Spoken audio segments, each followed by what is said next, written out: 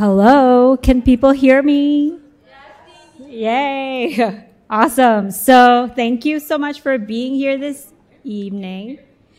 I am Juliana Yi. For those of you who don't know me, I use she, her pronouns, and I have the distinct honor of serving as an assistant dean for Yale College and director of the Asian American Cultural Center. Woohoo! Established in 1981, the AACC is 42 years old this year and is the third oldest cultural center of its kind on a college campus. If you didn't know that, now you know. And on behalf of the AACC, it's my sincere pleasure to welcome each of you to this evening's event, which is part of a larger series for Yale's 2023 Pan-Asian American Heritage Month, featuring our guest honor, Dr. Jenny Sume Wang. Before we proceed with the rest of this evening's program, I want to first acknowledge the Quinnipiac Nation, upon whose land we are settled, and Yale has built this university upon for students and our campus community to learn, work, and grow. We want to acknowledge the ancestral homelands and traditional territories of indigenous peoples who have been here since time immemorial, and to recognize that we must continue to build our solidarity and kinship with Native peoples across the Americas and the globe. So Yale University and the Asian American Cultural Center, located in New Haven, Connecticut, acknowledges that indigenous peoples and nations, including the Mohegan, Mashantucket Pequot, Eastern Pequot, Schaghticoke, Golden Hill Pagasit, Niantic, and the Quinnipiac and other Algonquin-speaking peoples have stewarded through generations the lands and waterways of what is now the state of Connecticut. We also acknowledge that this country would not exist if it was not for the free enslaved labor of Black people, and so we honor the legacy of the African diaspora and Black life, joy, and knowledge. I want to thank AACC Associate Director Shiraz Iqbal, who's back there, our students, Sunera Suba, who you will see on stage later, Alicia Mazura, Bel Zufri, Ava Estacio Tuhi, Leka Sundar, Yale Mental Health and Counseling Director for Diversity, Equity, and Inclusion, Andrea DePetris, and the Good Life Center's Woodbridge Fellow, Jackie Zhang, for their support in making this evening's event a success. You might have seen them ushering you in or doing something behind the scenes. So I personally would not be able to pull things off without all of them supporting in the front and the back. And the AACC is also really grateful to our co-sponsors at Yale, including the Good Life Center, Yale Mental Health and Counseling, the Chaplain's Office, Yale School of the Environment's Office of Student Affairs, Yale School of Management's Office of Inclusion and Diversity, and the Asian Network at Yale for their support. Before I introduce our featured guests, I want to talk quickly a little bit about how this event ties into our 2023 Pan-Asian American Heritage Month theme of celebrating Asian pride, power, and possibilities. Given the viral and racial nature of the COVID-19 pandemic that we have lived through, as a community, we have in particular either been witness to or experienced ourselves heightened levels of anti-Asian racism, both in the US and on a global level. And so when I thought about this theme, I felt that it would absolutely be necessary for us to have an event that was centered on mental health because of how critical it is after having experienced so many different kinds of losses that we would not be able to reimagine new possibilities for our community without properly attending to what mental health means for our community. And so that's what led to this event, and specifically, I've also been following Dr. Jenny Wang's work from afar for a while, and I don't know if you follow her on Instagram. If you don't, you should. A lot of her content has definitely gave me a lot of food for thought, and just, a time to pause during so much that has been happening to us in sort of the last couple years, and oftentimes it feels like we need to move forward without fully processing, right, because of the pace of Yale or just like life demands. So I hope that today's event will give us all some good food for thought that we can then sort of bring into our various communities and circles to continue the conversation, because it certainly doesn't end here. And so that's my hope for all of us tonight. And so without further ado, it's my pleasure to introduce Dr. Jenny Wang, who is a Taiwanese American clinical psychologist, speaker, and author on the intersections of Asian American identity, mental health, and racial trauma. She received her doctorate from the University of Texas Southwestern Medical Center and completed her postdoctoral training at the Duke University Medical Center. Her professional mission is to destigmatize mental health within the Asian community and empower Asian Americans to prioritize their mental well-being. In her private practice, she has witnessed how difficult it was for Asian American clients to find mental health professionals who understand their unique immigrant and diasporic experiences. This led her to start mental health directories, including the Asians for Mental Health Therapists Directory, to connect individuals with culturally reverent mental health care. She created the Instagram community Asians for Mental Health. Follow Asians for Mental Health right now, where she explores the unique ways in which Asian American identity impacts our mental health. Her first book, Permission to Come Home, Reclaiming Mental Health as Asian Americans, was published by Grand Central Balance in May 2022, and there will be 6 lucky winners who will walk away with a copy of Dr. Wang's book, but you'll have to stay till the end to find out if you are one of those 6. So without further ado, please help me in welcoming Dr. Wang to the stage.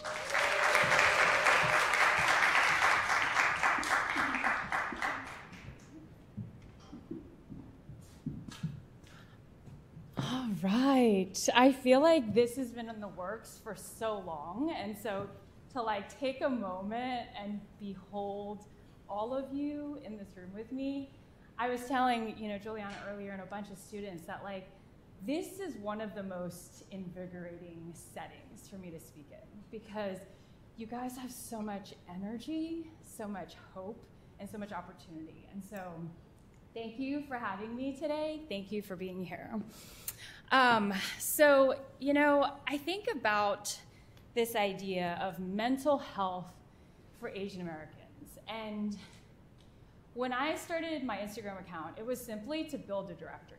I was simply just DMing therapists, being like, hey, will you fill out this Google form? I'm building this directory.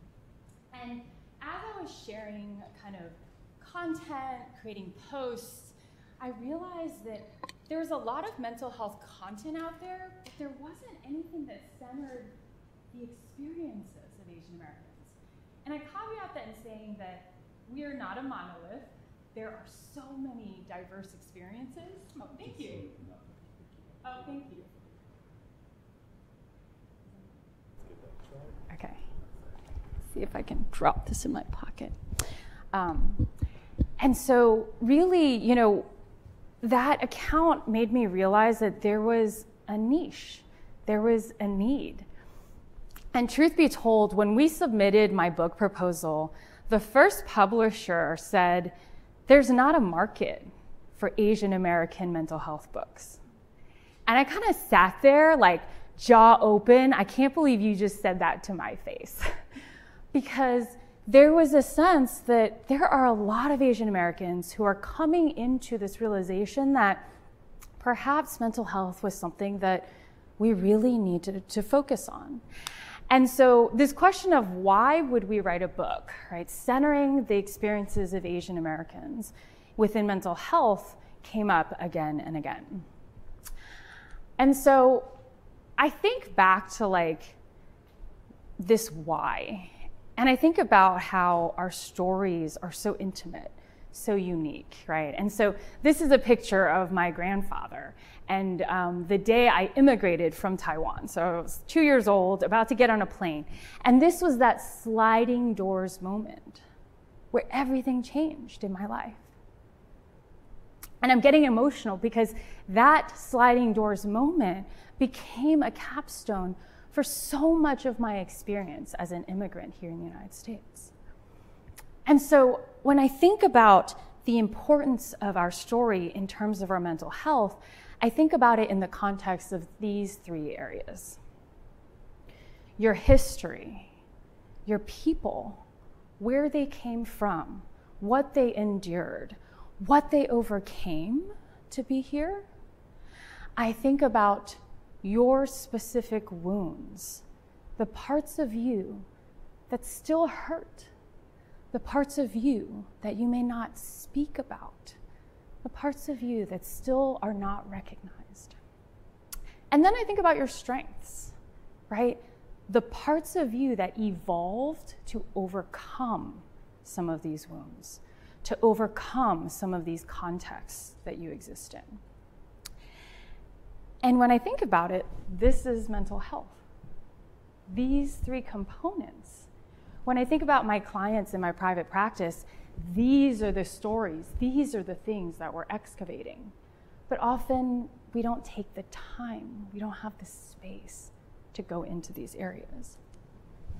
And so when I think about excavating history, there are way more than these components. These are just a couple that come to mind, right? You think about your culture, perhaps your faith or spirituality, your migration experience or that of your ancestors. You think about your childhood experiences, the intimate family dynamics that earlier today, I was talking to a bunch of students, they are still at play in your life.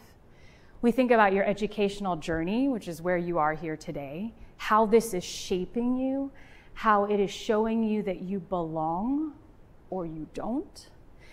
And then you think about these non-family relationships, the chosen family, the people who are there for you and understand you and see you in a way that perhaps you've never been seen before.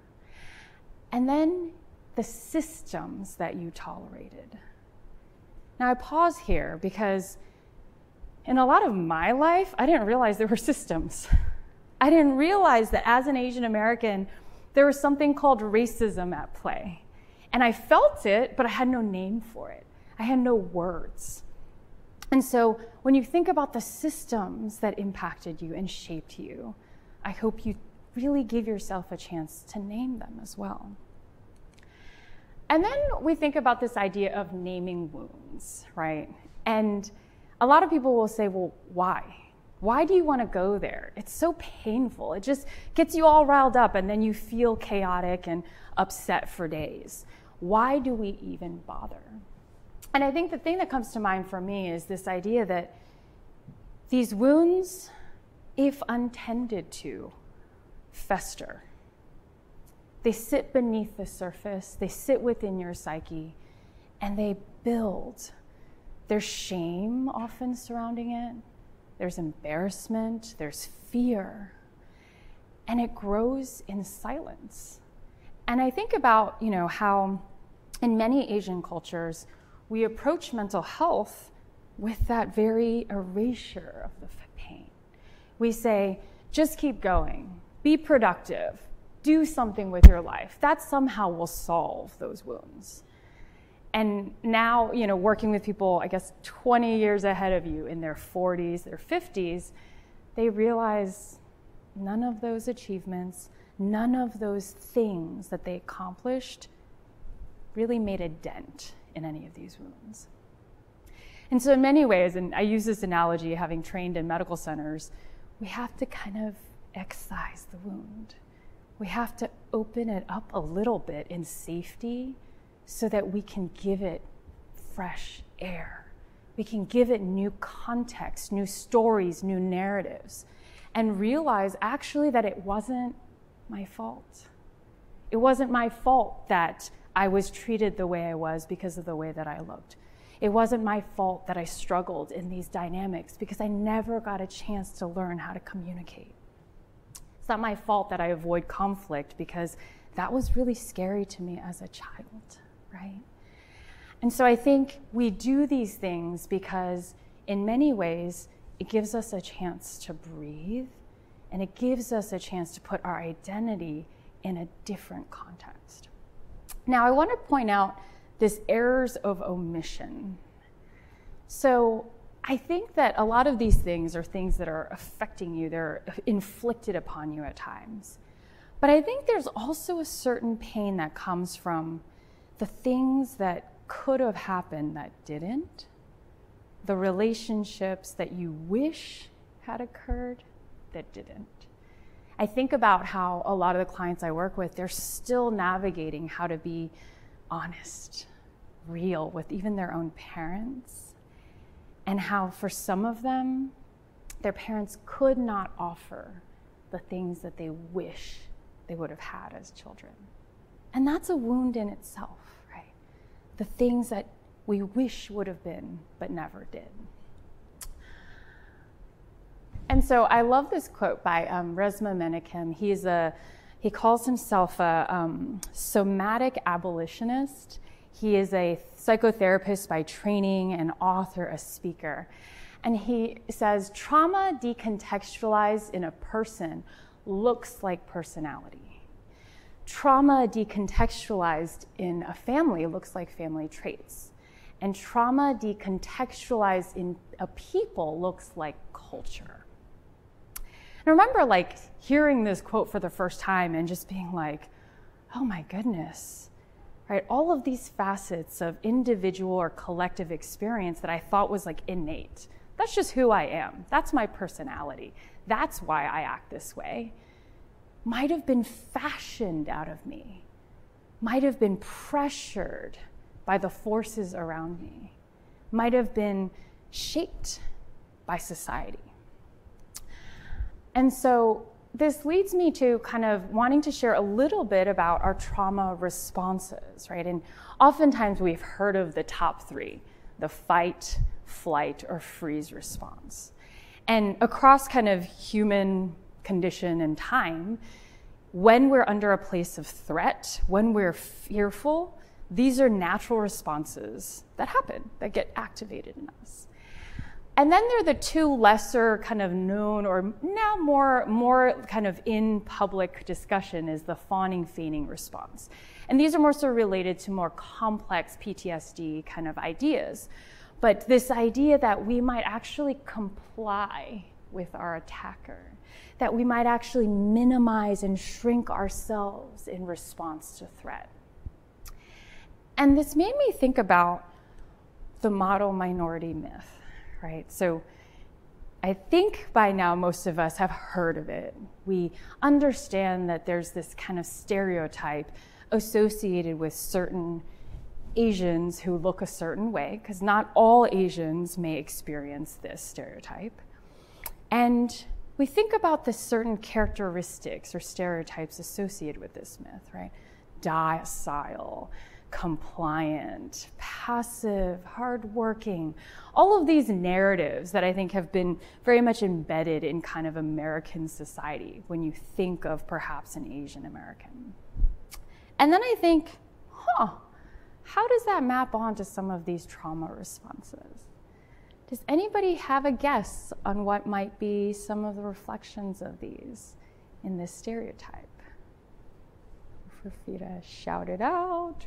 Make a guess. Any hypotheses?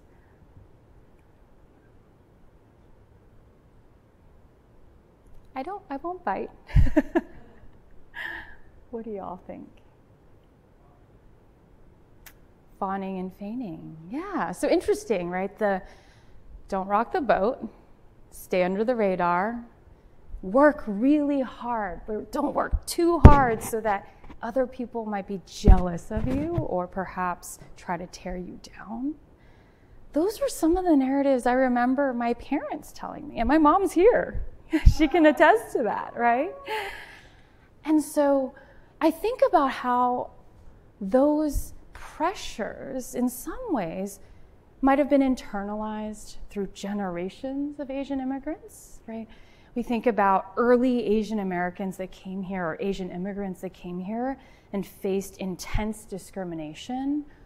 Perhaps one way in which they coped was to respond in some of these ways, right? And it's not to say that was the predominant response, because we know through activism in a lot of the Asian American activists that there was a fight response too, right? But you think about how then that starts to shape how a culture might actually internalize the forces around them and cope in response. And then this coupled with some of these cultural concepts of saving face, right? This idea that I represent not just myself, but my parents and how they raised me, my community and how they shaped me. And not now the stakes are much higher. It's not just me that I'm representing, it's everybody else. And so in many ways we try to protect, we develop a persona. We say, this is who I am and everything is great, everything is perfect. And I think that poses yet another layer of making mental health even more difficult in our community. And then we think about shame, right? I think there's been a lot written about shame in a lot of cultures. And I think in Asian culture, right, there's phrases that we say in Mandarin and different languages that denote we don't bring shame upon our family. You don't do these things because this would bring shame. And I think mental health as a stigma, right, is rooted in that very shame. It is the avoidance of that shame that we might bring about to our families and our communities that then we say, no, I'm fine. Everything's fine. I'm okay. And so then if we have forces against us, then we either crumble in the face of them, which sometimes happens, or we start to develop coping strategies, right? And so when I think about my clinical practice, a couple of them come to mind, especially within the Asian American clients that I work with. So I think of perfectionism, I think of people pleasing, I think of hiding, invisibility, dismissing oneself, right? I think of hypervigilance, always scanning for threat, always triple checking myself so that I don't make mistakes, and a lot of fear around failure. And then a lot of code switching, right? This being able to move in and out of spaces. And my client likes to say, I'm like a chameleon. I'm really good at reading what you want and giving that to you. But if I'm asked what I want, I have no idea. And so I'm not saying that these coping strategies are good or bad. There's actually no morality around it, right? It is what evolved and develops when you're under certain pressures. And at the same time, I think when these are our primary and only coping strategies, I think that becomes problematic, right? And so I think, what is the cost of operating, for example, out of a perfectionism kind of framework in all areas of my life? Believe me, I've tried. It's exhausting, right?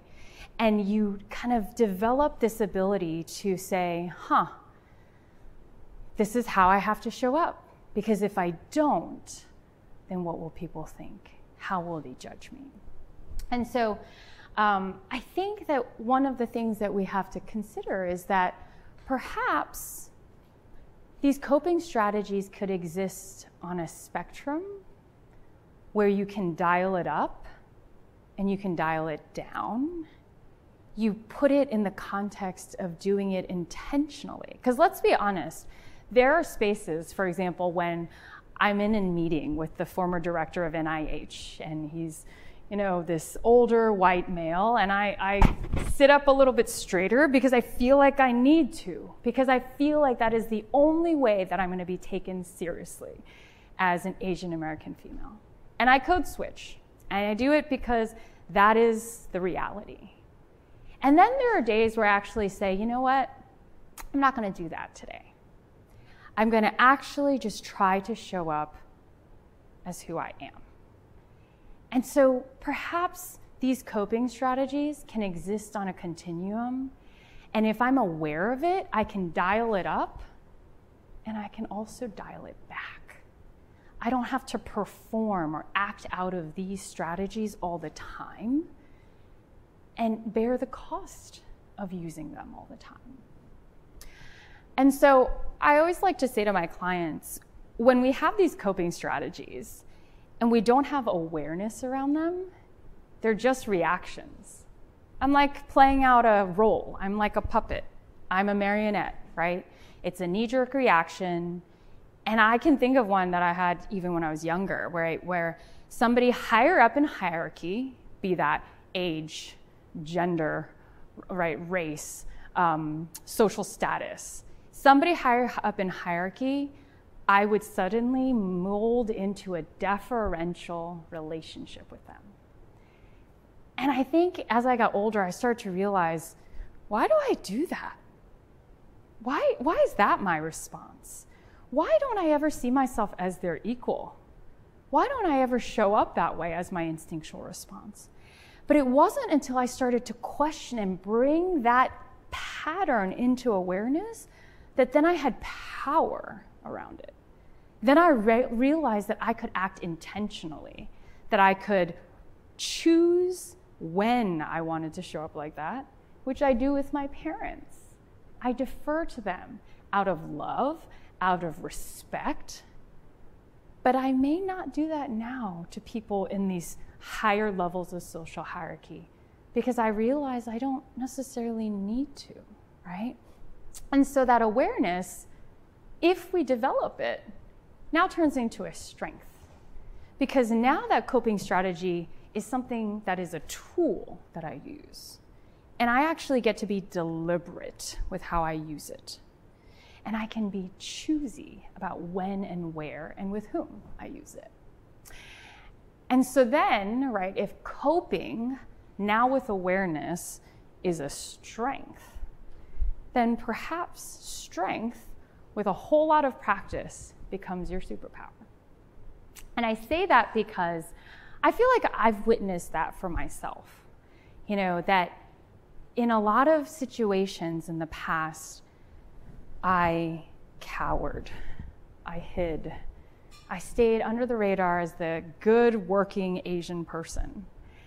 And then I realized that wasn't getting me the relationships, the situations, and the opportunities that I actually wanted.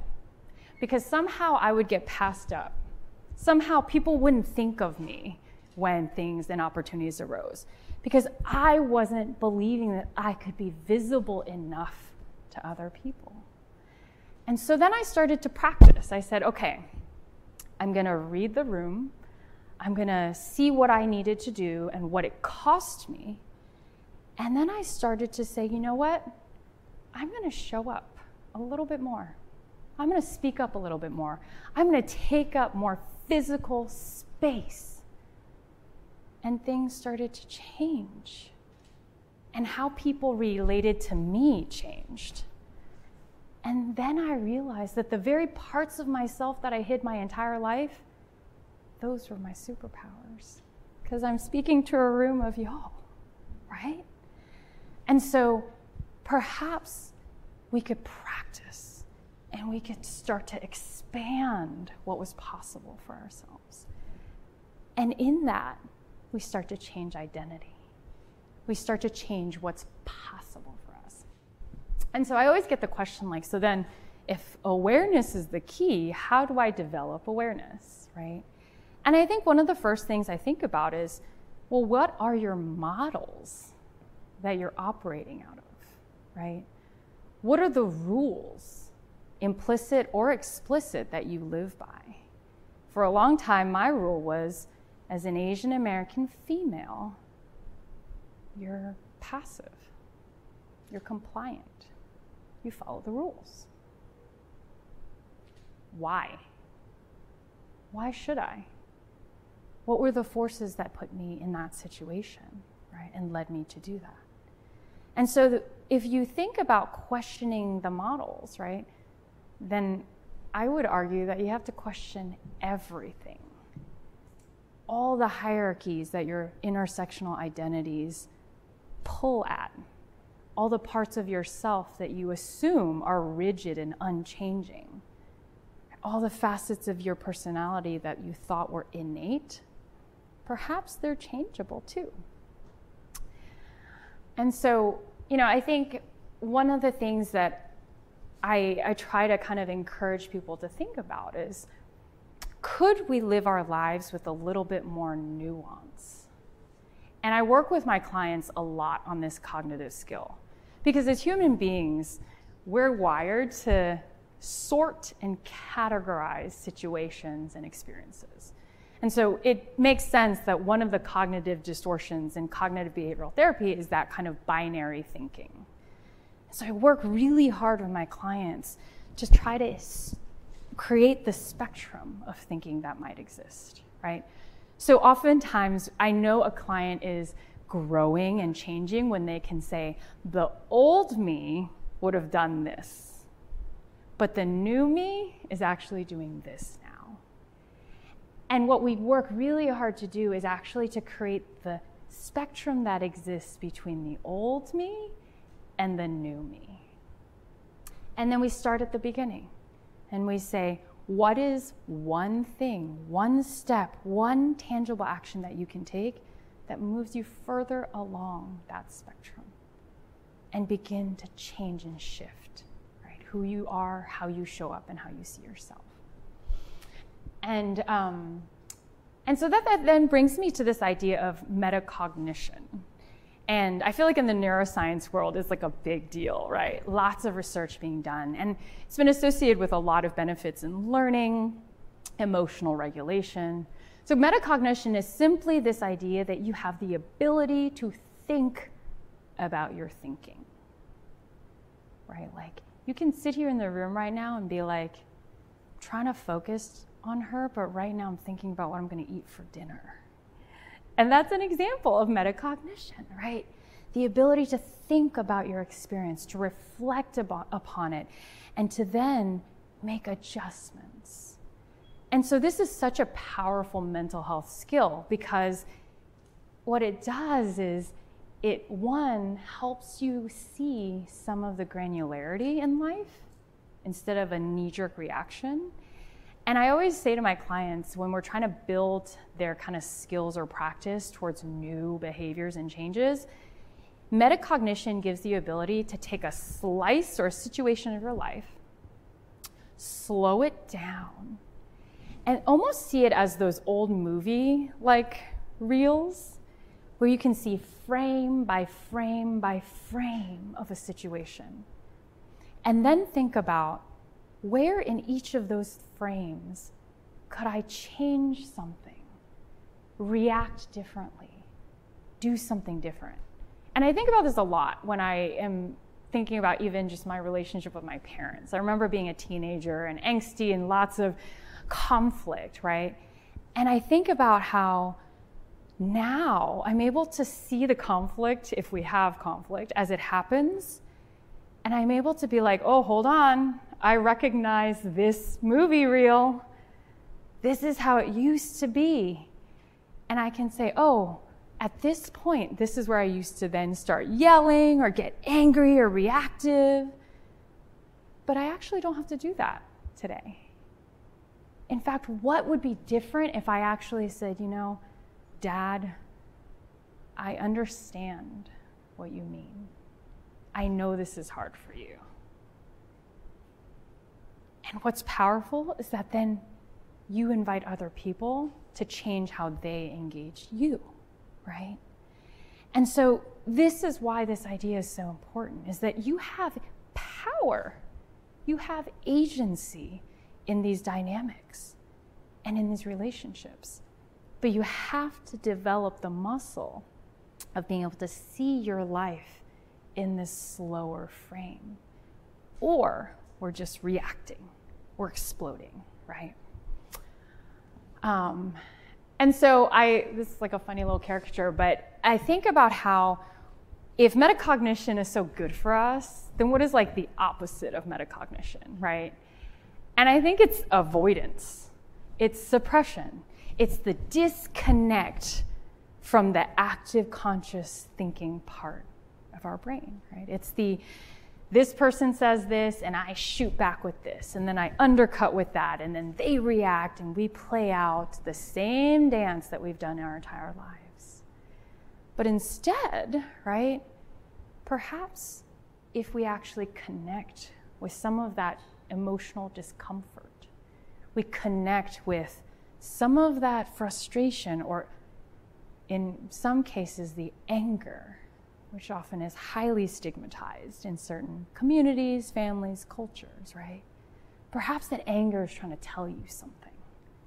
perhaps is trying to give you data points to work with to know what to do next.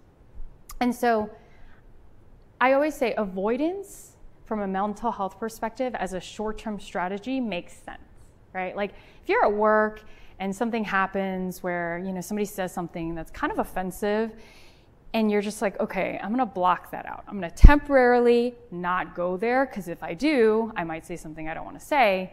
That's effective, that short-term avoidance. But let's say it keeps happening again and again and again. That avoidance as a long-term strategy is no longer effective because those data points are saying to you, somebody's crossed a line and we've allowed it to happen again and again and again. And so short-term avoidance is okay. It's how the brain copes.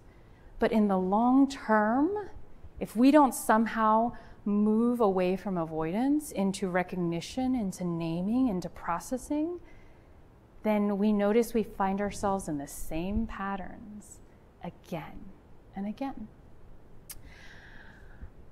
And I say all this, and then I come to this very end where I say this to my clients all the time. We can develop awareness, we can build metacognition, build up your self-soothing, all of those amazing skills. But if you don't act and change how you engage your world, very little changes, right? And James Clear, who wrote the book Atomic Habits, he makes this really neat distinction that I read about, and it was really helpful. There's a difference between motion and action. So motion is this movement where we're planning, we're organizing, or getting more data, we're learning, all this stuff. So things are moving, but we're not going anywhere until you actually take an identifiable action towards something, right? And the problem with a lot of us is we get stuck in motion. I know there's some conversation that I need to have, but I gotta think about it. I have to write out all my points before I say it. And then I need to write the script, and then I gotta edit my script, and then it's been 3 months. We're stuck in motion, right? And very little action. And so I encourage you to think about, are there areas in your life where you've been delaying action? Because it's scary. It takes courage. It takes support and community to take action. Are there areas where you can act? Maybe it's finally calling a therapist. Maybe it's finally calling home, talking to a parent. Maybe it's changing your major because you're very unhappy, right? What is it going to take action? And then I wanted to kind of think about, oftentimes people are like, well, what can we do to protect mental health? And so I was thinking about, because I work less with college students now, and so I work a lot with people who are like the 15, 20 years ahead of you. They're often working, they're parents, they're caring for elderly, and I was thinking, what could we glean from this group to help this younger group maybe not make the same mistakes that we did, right? And so I think about, the first thing that comes to mind is, do you know yourself? And right now, I don't expect you to know yourself, right? You haven't had enough feedback from the world and data points yet. But do you even make space to get to know yourself, to listen to yourself, to notice your experience? And also, what values are you living your life out of in this stage of your life? Because it's going to change, right? But what are the things that are your priorities at this moment in time? And then I think about the importance of learning how to set boundaries. Who's got a good handle on boundaries? Yeah, I love it, right? Boundaries. It is the ability to protect and preserve the very resources that you have. And I always say boundaries are how we teach other people how to love us well. When I tell you that you've crossed a line, I do it out of love and respect out of this relationship because I still want that relationship. I don't set boundaries with people who I don't want a relationship with. It's not worth my time, right? And so those boundaries allow you to exist and I to exist fully as ourselves. And so learning to set those boundaries now will pay dividends, I promise, for you going forward. The next thing that comes to mind is communicating our inner life. For so many of us, we've been isolated. Pandemic was a perfect example. But I think, we think about like right now, we have an epidemic of loneliness. People feel perhaps surrounded by people, but never seen. They feel intensely alone. And what does it look like to be able to sit inside yourself, understand how you feel, and to be able to share that, and to be seen in that? That's magic. Think about the last time you truly felt seen by another human being, where they saw you, and they honored you, and they valued you. And they didn't try to fix your problems, or they didn't try to tell you to go take a nap, eat a dinner, right? They just sat with you and held you. That's powerful. And then I think about this idea of stress management. And we all have stress. Stress is good for you up until a certain point. And I think about how, in some ways, stress is like a seesaw, right? You have stressors and you have coping. When they're balanced, you feel probably okay. But when your stressors outweigh your coping, you get overwhelmed. And then when it goes the other way, you're like thriving, right? The demands don't seem that overwhelming. So can you think about your life along that seesaw? You have times where it's imbalanced. And so your options are to reduce your stressors, delegate, set boundaries, say no, or you boost your coping. And if you learn your coping resources now, when you get out into the working world, when you now have families or you're taking on a lot more, you will have that toolbox ready. But I have a lot of 40-year-olds, 50-year-olds who they've never developed those things before. They don't have anything to reach into. So when stressors come along, they are extremely overwhelmed. They feel so lost. And so how do you develop those coping strategies now? And then I think the final thought is that silence breeds shame. And shame brings us into a cycle that is extremely harmful for identity.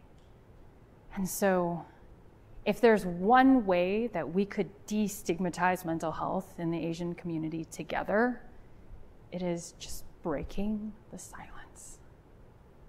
And I always say this, when we show up vulnerably, when I say to a friend, I'm really struggling, and I feel like I don't know what I'm doing right now, right? I feel like life is out of control.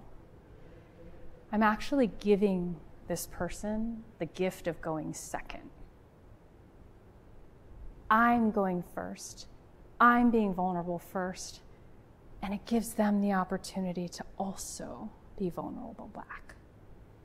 So when we share, it's also a gift. Not just for us to receive care, but it is a gift to others as well. So I think I will end there. And final note that I'm a firm believer that mental health preservation, well-being, is an act of social justice. And I say this because if we have not tended to our own wounds, how do we expect to behold and be with the wounds of other people, other communities, and people who are also struggling? And so when you tend to your mental health and you move towards healing, it has a ripple effect into how you then can do the same and also create a home for others. So I'll end there. Thank you.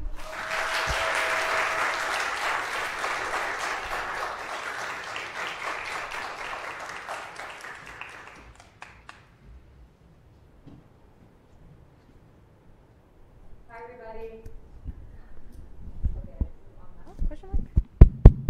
Beautiful. Can we get another big round of applause, please?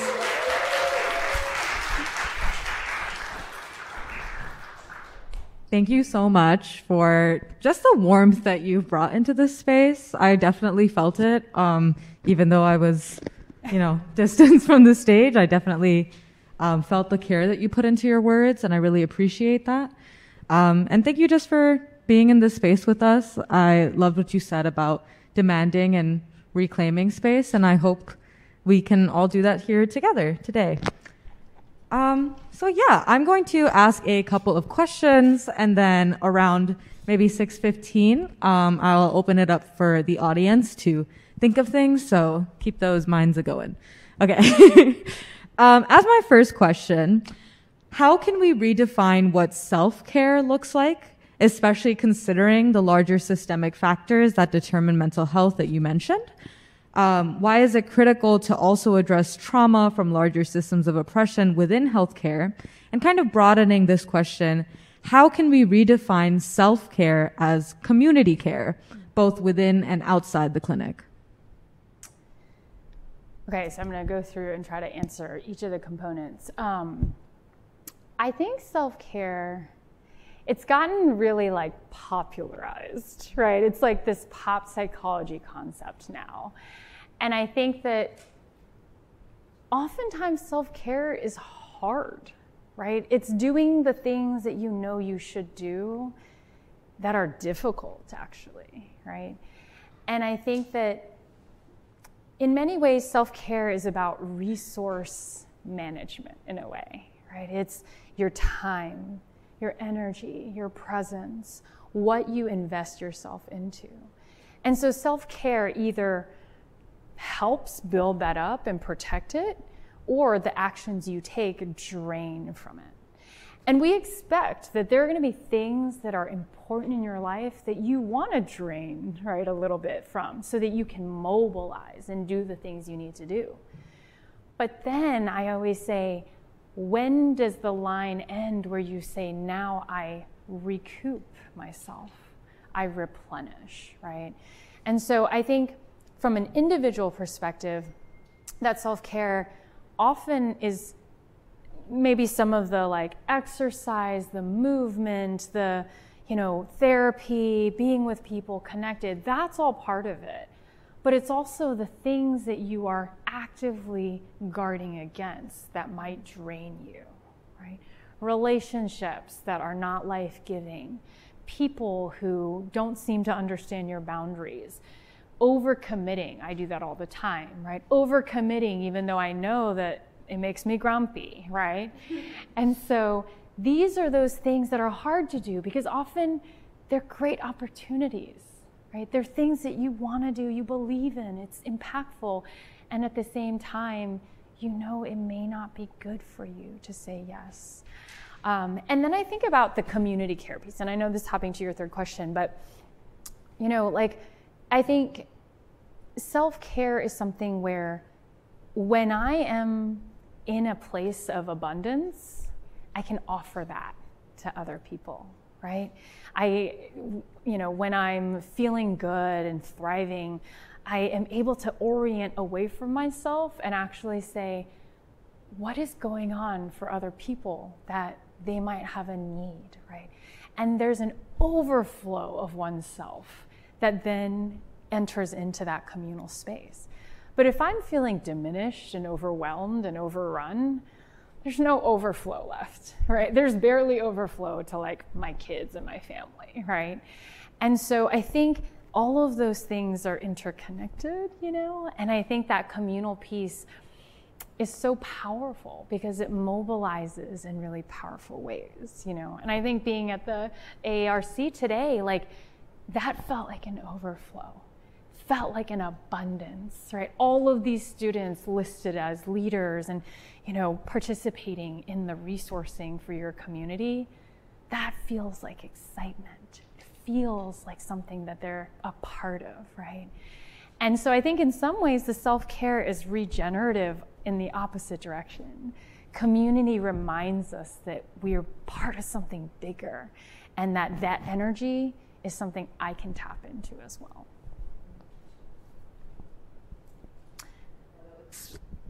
No, that was beautifully said. Community reminds us that we are part of something bigger.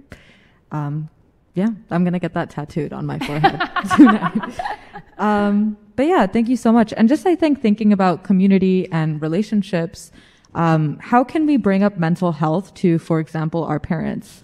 How can we overcome language barriers, stigma, generational divides, to kind of translate this concept of healing?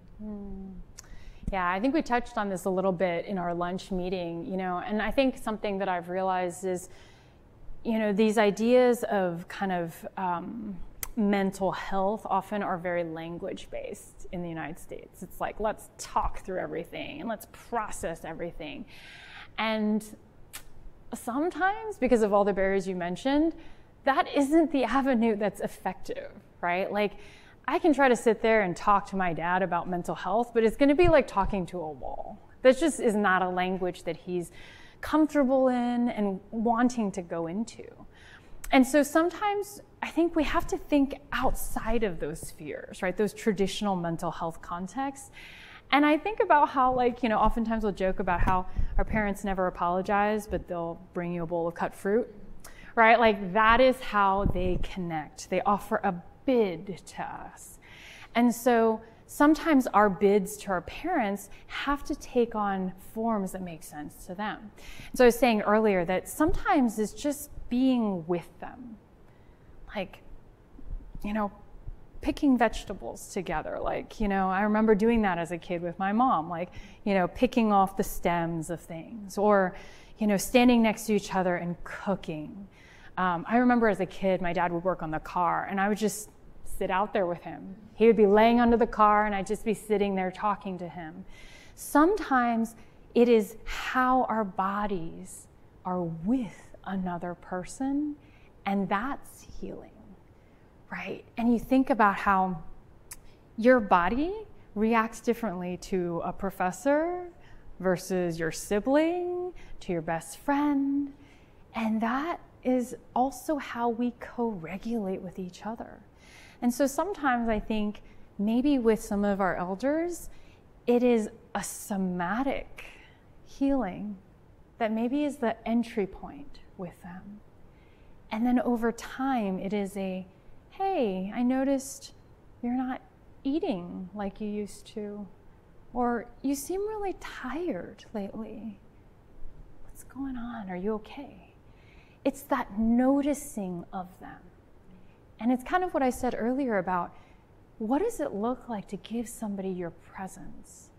And I think sometimes our parents are like, oh, they're so busy. We don't want to bother them. We don't want to burden them, right? They're already in school, stressed out. I don't want to add more to their life. But then if we can turn the table around and say, but I see you. I notice. I'm back for spring break and this is different. Tell me about that, right? And so it's a lower stakes way to build some of that foundation for opening up some of those conversations. And I said earlier, often it can feel like a lifelong endeavor, right? I will never get to a point where I'm like, checkbox, I've fully connected with my parents. I'll be doing that my whole life. And I think, could we leave open the possibility that they will surprise you one day? They'll come to you and say, you know, I've been feeling really sad. I've been feeling really anxious, and I want to talk about it. And that will happen if you've built that foundation with them. over time. You definitely reminded me of picking the stems off of peppers with my mom while she's like hunched over and cutting other things. My dad is so impatient and refuses to actually teach me how to cook, but he'll let me stir. Yeah. So I think just that act of being next to each other, I really resonated with that. Kind of returning to what you were talking about the body and how we react to our professors, right? Obviously, most of the people in this room are students. So on that, what advice do you have to Asian students who feel like they are struggling to survive and not even really able to think about thriving? What can colleges do to strengthen social and mental health support for Asian diasporic students? Yeah, I mean, I think back to when I was in college, and I'm like, y'all work way harder than we did. I think because there is now, right, with social media, there's a cognizance of what everybody else is doing. And so you always feel like I'm not doing enough, perhaps, or I'm not achieving the thing, getting the internship, getting the postdoc. And so I think the frame and the reference point is so different for your generation. And I just want to name that because that feels very difficult. And so I think there's something about, yes, you're here for a purpose, and that purpose is to gain a degree, really hone your ability to think and reason and apply that to real world problems that you will be solving one day. But I think as professors, as mentors, as graduate students, how do we also allow ourselves to be keen and open to when students are struggling and when there is a need for assistance, right? And sometimes we're just connecting points where we say, hey, I've noticed this. Have you considered visiting the counseling center? Or have you considered the Asian American Resource Center, right? Like, sometimes it just takes someone to bring that to light for you, and then you're like, oh yeah, there is something wrong, right? There is something that feels amiss. And I think, and earlier today we had people who were training to be nurses and physicians and PAs, and I'm like, those are the first line of mental health, right? If they get to me, they've already been through often several people before that. And it's not even medical professionals, it's colleagues, it's mentors, it's professors, right? And so maybe if as a society we could all orient to that sensitivity to mental health need, then we could all play a part, right, in helping lead people towards the resources that they need. So after this question, I'm going to open it up to the audience. But just to come full circle and remind everyone, your book is titled Permission to Come Home, Reclaiming Mental Health as Asian Americans. So how would you define home? What is home to you? Great question. I think home, and it's interesting, earlier we were talking, people were saying like home is Queens, right? And home is Chicago, home is Philippines, right? And I think that as Asian Americans, if you have bi or multiracial background, like home is kind of an elusive place, right? It's a homeland, an idea, a group of people, a feeling even. And so I think I define home as, and I talk about this in the book, as a place where I find all four of these components, right? Safety, belonging, authenticity, and compassion. And I think that when I think about the relationships that feel like what home might feel like, it has all three. I feel safe, I feel like I belong, I can be authentic, and people see me with a compassionate gaze. And so it makes me wonder, right, how people there might be spaces. Like some people might say the AARC is a space of home for them here at Yale, right?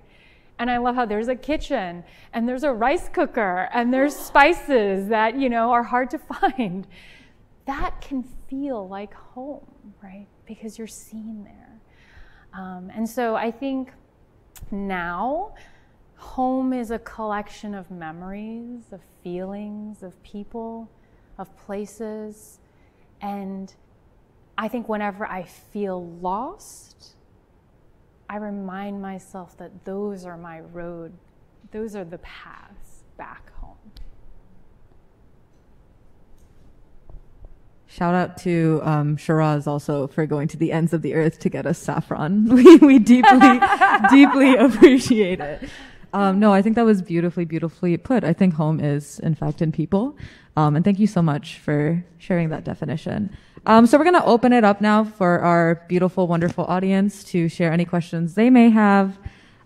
Just feel free to raise your hand or come up to the mic, actually.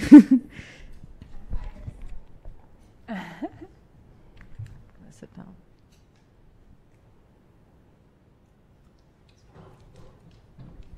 Ooh, we have movement. Hi, my name's Sonia. Very cool to hear you talk. I guess this is not a fully formed thought, so I apologize if it's a little, but you talked a little bit about how like the first step to making any progress is awareness, or just like breaking that silence. And I definitely agree with that. But I also feel like, especially among conversations I have with my peers, a lot of us are very aware in like a academic or intellectual way of like, these are the steps that we need to take. And like, these are the things, almost kind of reminding me of what you talked about with like motion versus action. And I guess I wonder, how do you like get out of that lens of maybe like medicalizing or intellectualizing that awareness and actually like, for lack of better, like more descriptive terms, like processing and like moving through those feelings? Because I think it even becomes difficult as like a community or like friends to talk through how you're feeling with things when your first instinct is like, yeah, I guess. You know what I mean? Yeah. Yes. Thank you for your question.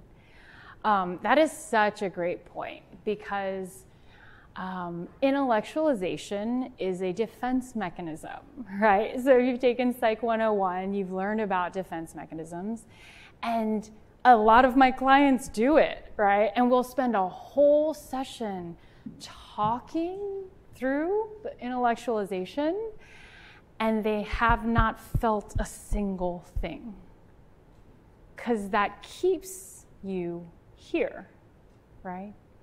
And so I think that one of the things I'm curious about is, could we actually pause as that person's talking and say, okay, hold on for a moment, but what are you feeling in your body as you're talking to me right now? Is your heart racing? Are your palms sweaty? Right? Do you feel like you have kind of like a headache coming on? Because that's knowledge too, right? And I think about a lot of like, you know, our cultures, we have movement as part of a healing experience for us, because the body also carries that pressure and the stress. And so can we encourage each other to maybe tune into that bodily knowledge, right?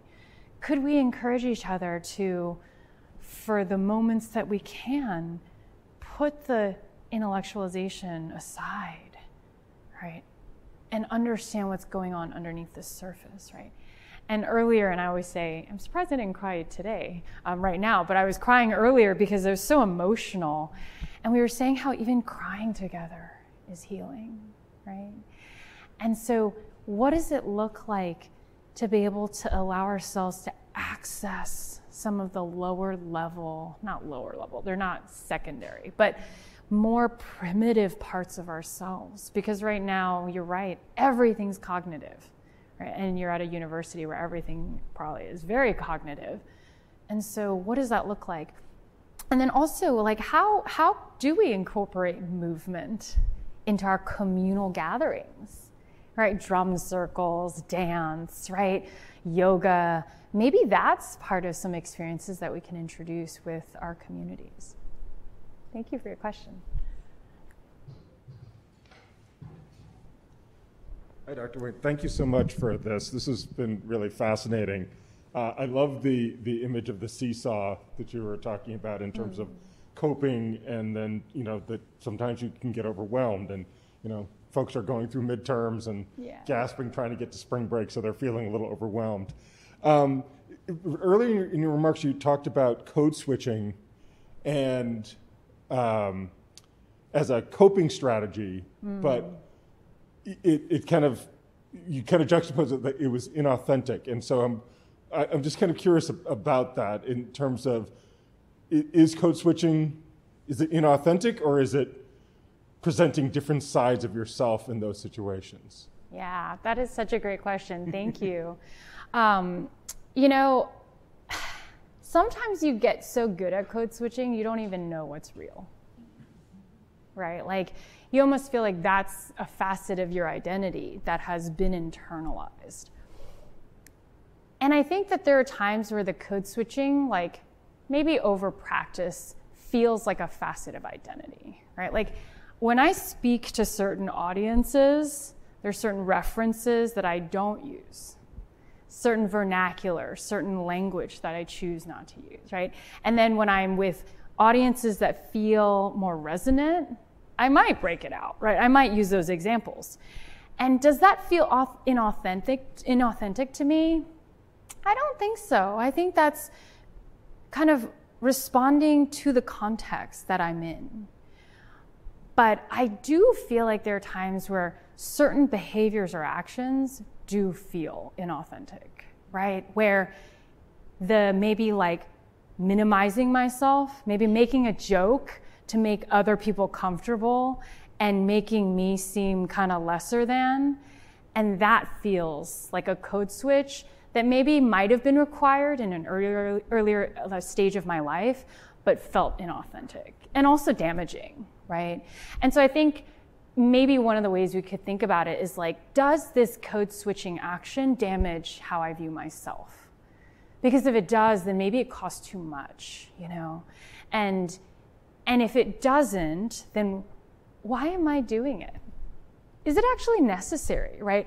And I have a colleague, she's a psychologist, and she is in New York City, and her name's Dana Crawford. She is an amazing, you should follow her on Instagram as well, but she talked about how for a whole year, she told herself she was not gonna code switch, and what she learned from that experience. And I think that one of the things that she shared was she realized how much of that code switching was self-imposed. Like you felt like you needed to, but the moment you didn't, it wasn't received in a negative way. Like people were just like, oh, okay, right? And so I think sometimes maybe we can test the limits of that code switching. We may actually say, I'm not gonna do that so much today, and see how that sits and see how that feels. Because if we're honest with ourselves, I am not certain that 100% of spaces that we're in are ready for us to not code switch. And I hate that I have to say that. Like it makes me mad that I have to say that, but that's the reality. And we code switch to protect ourselves. Otherwise, why would we do it? It serves a function, but could it perhaps be over-applied in some instances? Thank you for your question. Yeah, I think we have time for at least 2 or 3 more questions. So I'll pass the mic to you. Thank you. Hi. I wanted to ask, like, how you would recommend we respond when we do make that invitation for others to be vulnerable or do the work that they need to do and heal their wounds, and they choose to sort of avoid that pain and sort of decline that invitation.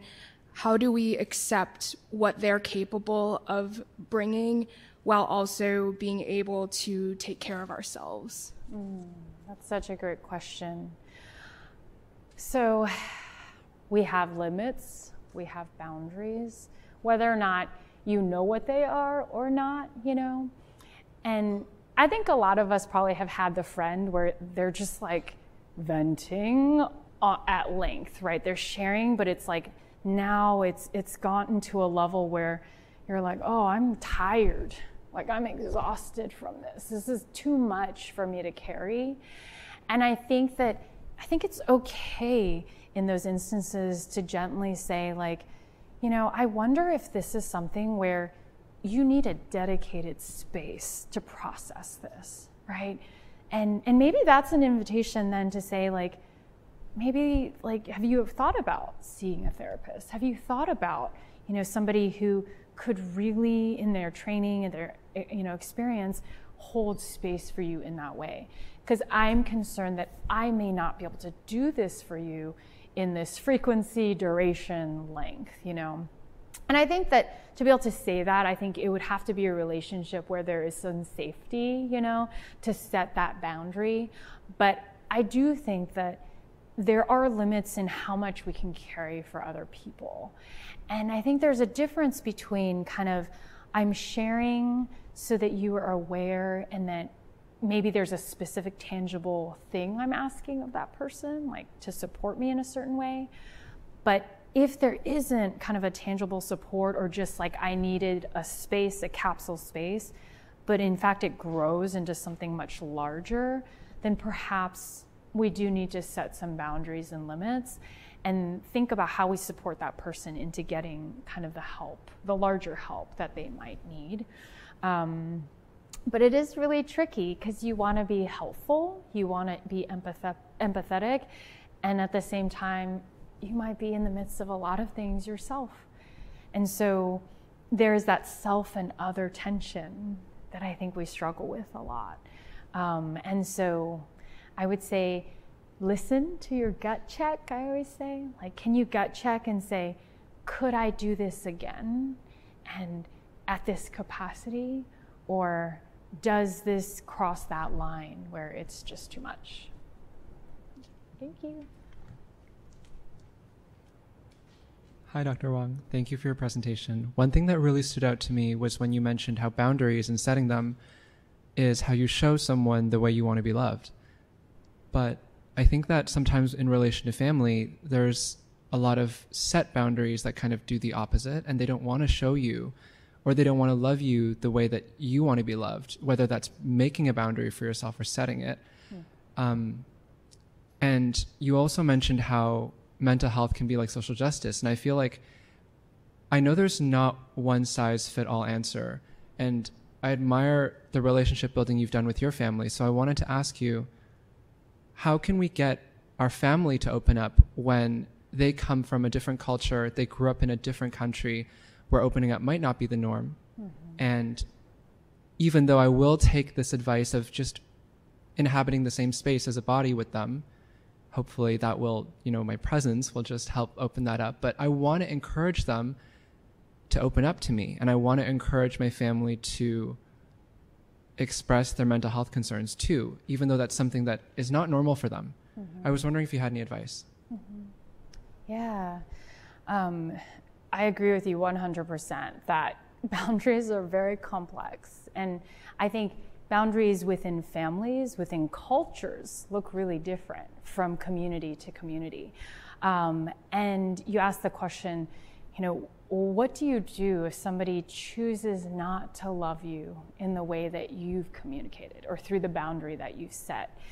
And I think that, when we communicate a boundary, it's to say, this line exists. But when somebody crosses that boundary and does it repeatedly, right, and it's harmful to us, then we have to enforce that boundary now with a behavior. Perhaps, I realize this is something that you want to talk to me about right now, but I cannot continue to have this conversation because it's too hurtful for me. So I will call you again next week, or I will step away from this conversation. But in the end, I think boundaries can be communicated, but they also need to be enforced. And when we communicate a boundary over and over, and that person crosses it over and over, and we don't have a behavior to enforce it, then we're essentially telling them, it's okay. You crossed it over and over and over, but there's no response, there's no consequence of crossing the boundary. And so I think it's hard, but when people can't love us a certain way, I think then we say, okay, then that way is no longer available to us. And I start to then look for ways where they can. And that's really hard. And I've seen this example even with my dad. Like, he's an acts of service guy, but he will say things that are extremely hurtful and have to be like, okay, I know your intentions are good, but you literally just like struck me in the gut. Like, it hurts bad. And I have to then disengage myself so that I can regulate myself and not react and worsen our dynamic. And so once I could accept that my dad can love me in these ways, but unfortunately not in the emotional, empathetic, relational ways, I think, one, I had to grieve that. And it was painful. It was a grief that I think took many years to move towards. But once I could accept what he could not be, then it freed up my energy to see what he could. And I say this all with the caveat that there are some people where they have family that they do not associate with, period. And that is an unfortunate reality for some people too, where the cost of staying connected is way too high, and that person doesn't have insight or the desire to have insight to know how to love us well. And I think in those instances, people choose not to have contact, and that's difficult. To answer your second question about how do I, the desire is so strong, and how do I create that more? Sometimes I have to remind myself that our parents have their own developmental journey. And I say this now because I've seen how even my parents and my in-laws, they've softened a lot now that we have our own kids. And they now are accessing these really interesting parts of themselves that I'm never existed when I was a kid, right? And so my dad is super playful with my kids, which I'm like, what? Where did that come from, right? And so sometimes we have to respect that they have their own pacing, that they have their own journey. And sometimes you have to accept that you may not get there with them, right? But if they love you, and I think we can sense perhaps they do in the midst of the painful, hurtful things they may do sometimes, then I can hold out hope, right? That one day maybe they'll surprise me. But I wish there was a fix, but I think our patience and I think our enduring love for them keeps us in it. Thanks. Your answers helped me.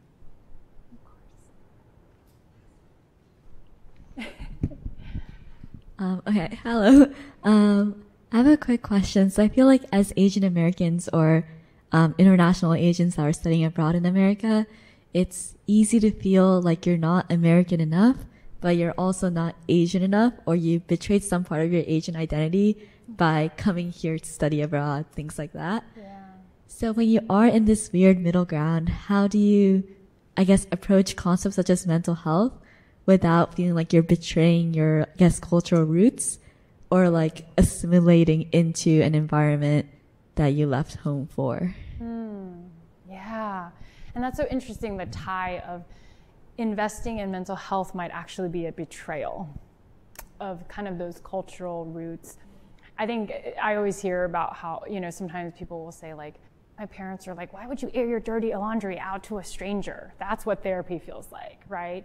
And I think that dichotomy between perhaps cultural values and mental health, that is one of the biggest gaps that exist, and that perhaps when my mental health is better, I'm perhaps more equipped to honor my cultural values and roots, right?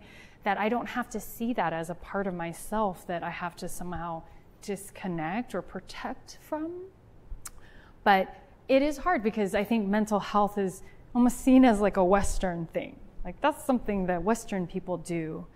And I hope that's changing in a lot of Asia, right? I feel like there are definitely psychologists and psychiatrists in Asia, but I think part of that is maybe it's a personal, private exploration that you start with first. Maybe you don't have to tell your parents that you're seeking mental health support or you're in therapy. Maybe you make that something that you develop within yourself first. And I trust that you, in your context, in your family, in your culture, you will start to see those connections between mental health and your cultural identity that only you can see, that you can draw connections and lines to, right? Because I can't see that, right? Because I don't know your culture as well as you do. And I always say that, like, you watch any drama, any like Korean, Asian drama, and it's filled with tragedy. Those are all mental health themes, right? And yet they're like, no, we don't do mental health, right? So I've had people say, like, they'll mention those themes when they watch the dramas with their families and be like, oh yeah, that's trauma. Let's give a name for it. And maybe that's where you start, you know? But I think you're right. Sometimes we do have to think outside of the box because the typical language around mental health does feel very foreign for our families. Thank you.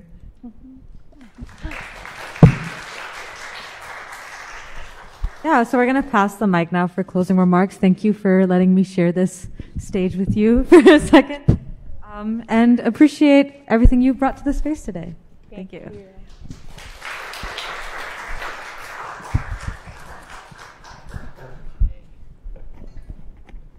Get my stuff ready.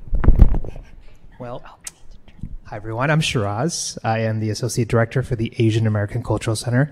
And thank you. Let's give another round of applause for our amazing PAM keynote speaker, Dr. Jenny Wang. I know I had an amazing time, and I hope you all really had an amazing time connecting. There's just so many points that you hit on, and like it really did resonate with me. And I want to really thank you for coming all the way here and sharing with us. I also want to thank our AACC staffer, Sunera, for her amazing moderating tonight. Thank you, Sunera. And also, I want to give a final shout out to our amazing leader, Dean Joliana Yi. If you don't know already, Dean Yi will be going on maternity leave soon, so and congratulations on that as well. And we will miss you. And thank you for all the amazing work you've done to help make this event happen, as well as many of our PAM events. And you'll see a lot of events that are upcoming. Dean Yi did do a lot of work behind the scenes, so really a special shout out for helping with that. So thank you. All right. So I was asked to do some raffles, so I will do that right now. We have some books that we will be raffling off.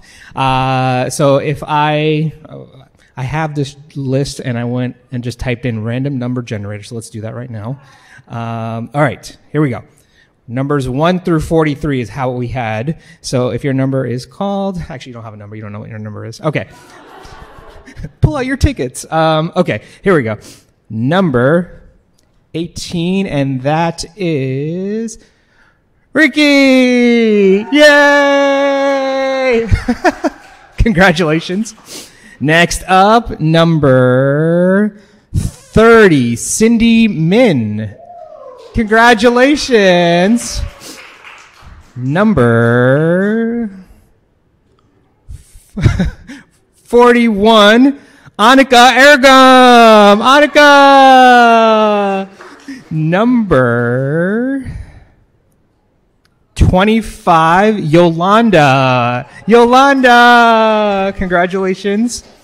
I want to make sure I don't count too many numbers. Okay, just two books left. Okay. Number 6 is Emily Crisculo.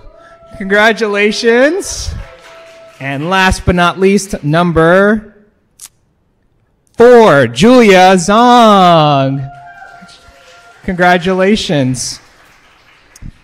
And I want to just close and say we have a ton of events still lined up for our PAM events. When you come back from break, be sure to check them out. You might see some different posters or even our calendar up here. Feel free to check that out, but also just check our website out as we update those in case anything changes. So the final time and date and things like that are on our website. So be sure to check that out. We have amazing events still lined up for you. Can't wait to have you attend those as well. But really, again, thank you all for being in space together. And I also want to give one final gift to our amazing speaker today from the AACC. Here you are. Wow. Yeah, of course. And thank you, everyone. Hope you have an amazing rest of the night, too. Thank you.